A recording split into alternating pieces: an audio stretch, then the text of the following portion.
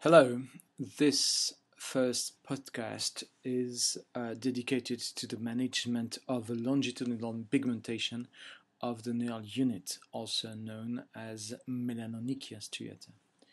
In this first part, we will speak about the general context of the disease and the clinical features.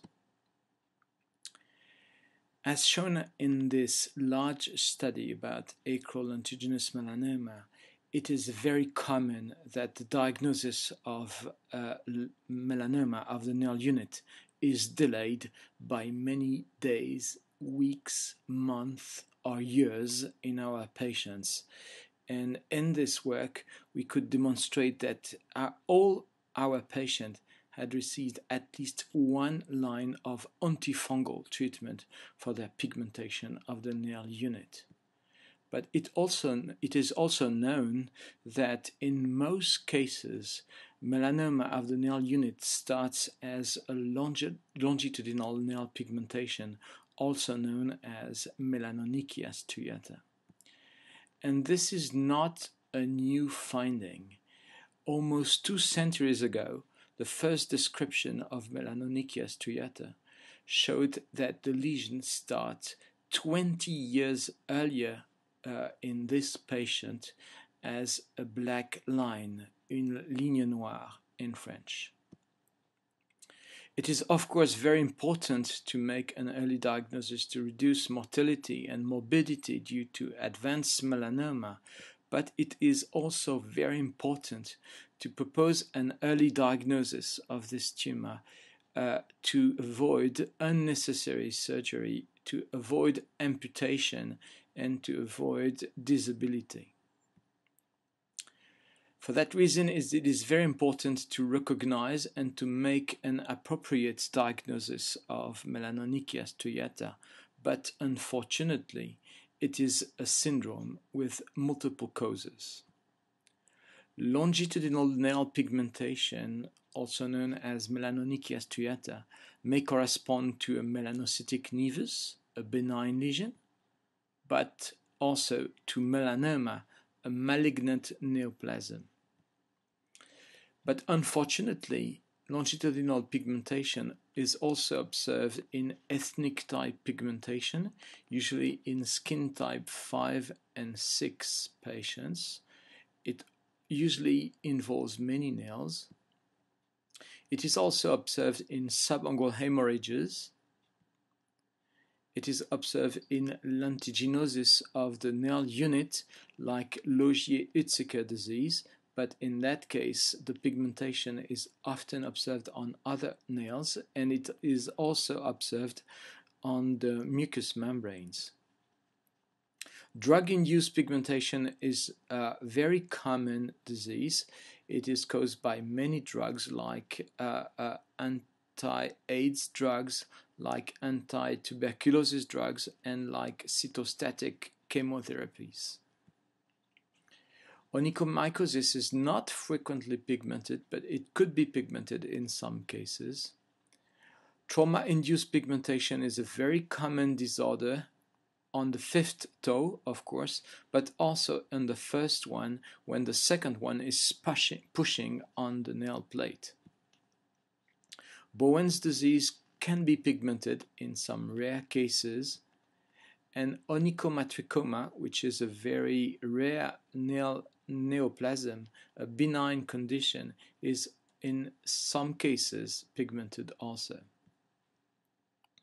But if you want to know what is really going on to explain this nail pigmentation, you have to look at the nail matrix. And to look at the nail matrix, you need to perform a very aggressive surgery like this one, exposing the nail matrix after removal of the nail plate to look what is going on underneath and to take a biopsy. Taking such a biopsy can provide and give very ugly scars like this one, or even this one when complete excision of the nail unit is necessary.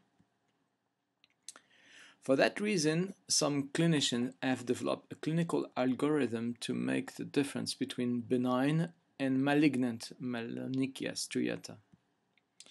In favor of a benign type are the following features: when the lesion is acquired during childhood, when it's present on multiple fingers or toes, we say it's polydactylic, when it's stable over time, when there is another good explanation for the pigmentation, for example, a drug intake or an ethnic group that is often pigmented, and when there is no periungual involvement.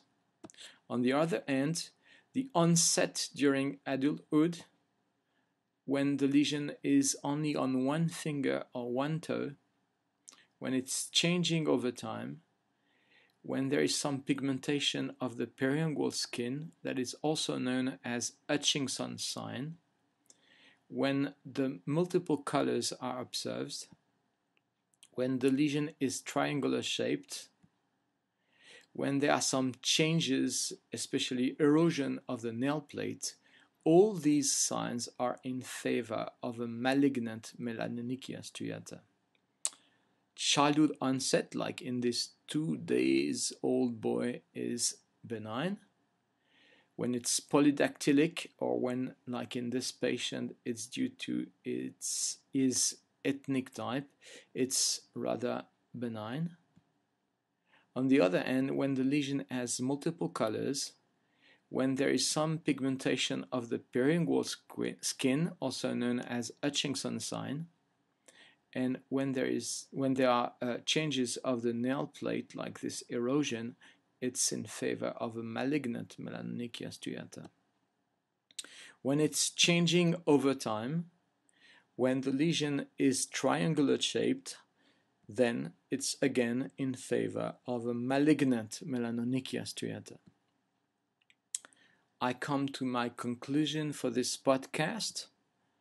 Early recognition of the nail unit melanoma permits to offer a treatment with higher chances of success.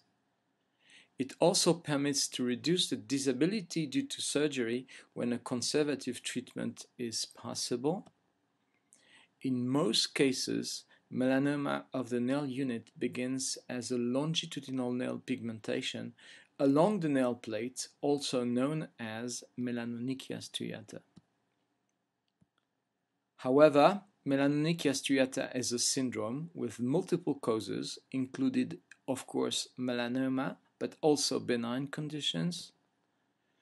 Knowing the commonest clinical features of a malignant melanonychia striata permits to better select the cases that must be submitted to a biopsy. And in the next podcast dedicated to nail pigmentation, we will see how dermoscopy offers additional information to improve the management of these difficult cases. So this is to be continued.